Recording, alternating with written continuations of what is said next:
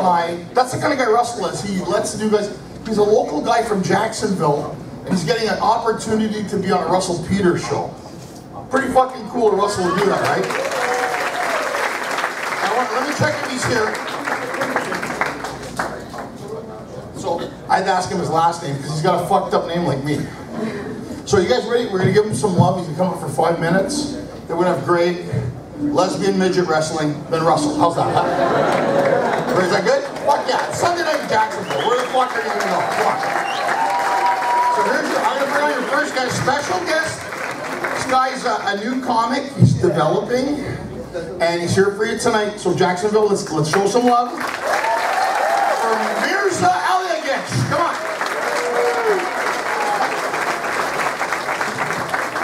Don't stop, don't stop. Keep it going, keep it going.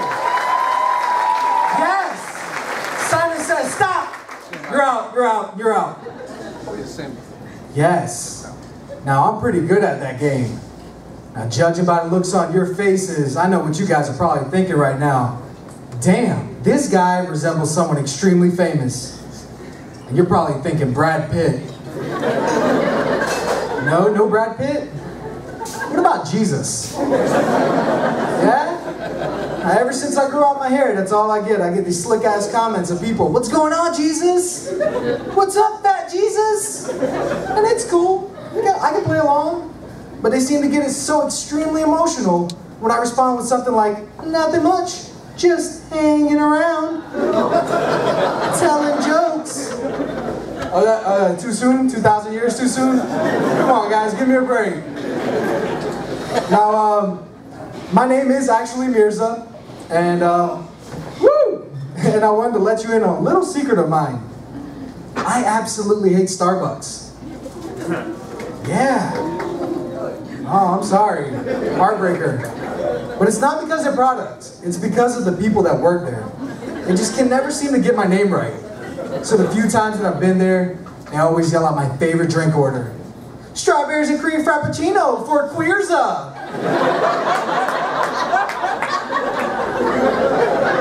They always seem to catch me off guard where I'm like, yes? But I'm originally, I actually do have a different story than most people. I'm actually from Bosnia. And thank you. I don't know if any of you have ever heard of Bosnia. But we don't really have much to offer anymore. Other than scenery, history, and hardworking immigrants, we're basically the Mexico of Europe. I do have a different story. While your average American kid was getting sent out to a fat camp, I was sent out to a concentration camp. And I lived there for about 6 months, and I decided it would be smart to run off into the woods with some of the kids there. My dad thought that I was dead. But when I came back, I was so excited to see him. And I thought he was excited to see me too. But then he proceeded to beat the living shit out of me, just to show me how much he loved me. And now I finally understand how much Chris Brown loved Rihanna.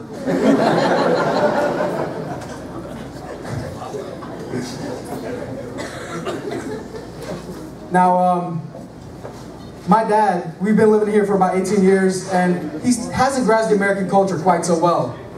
I mean, just about a year ago, we were watching the NBA playoffs, and as we're watching the game, he starts asking me all these random-ass questions.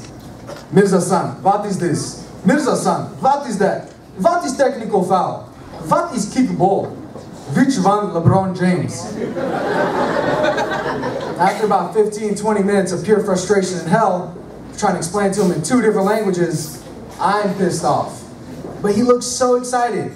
Yeah, he looks me dead square in the eye and he says, I don't like this shit. Change it to soccer. But my uncle, who's my dad's brother, he's even more oblivious to the American culture than my dad is. We can do certain things in Bosnia that you guys can't do here. Such things as drinking and driving. So I remember being in a motorcade a few years back for a wedding. My uncle's driving, and I'm riding passenger seat. My uncle casually reaches down to his cup holder, grabs a Mike's Hard Lemonade, and starts chugging away, right as the cop is passing by us. I'm like, what the hell are you doing? You can't drink that, that's alcohol. He said, what, this? This alcohol? No way. No way. This is limonada. But it gets worse. I remember being about 11, 12 years old, and we're pulling up to a Burger King drive-thru. The game plan was, we're gonna pull up, we're gonna order 4 Whoppers and 4 Cokes. So we pull up, the girl says, "Welcome to Burger King, may I take your order, please?" My dad looks back at all of us in the car with such a proud look on his face. He says, "Hello, can I get the 4 hookers and 4 cocks, please?" You know, now that I'm much, much older and I think back on this event in my life, my dad really did have the right mindset, considering that we were right off of Phillips Highway. Thank you guys, my name is Mirza, y'all have been a great audience. That's what it's all about right here, man. He's starting off. Give him a round of applause, come on. Good job, Mirza.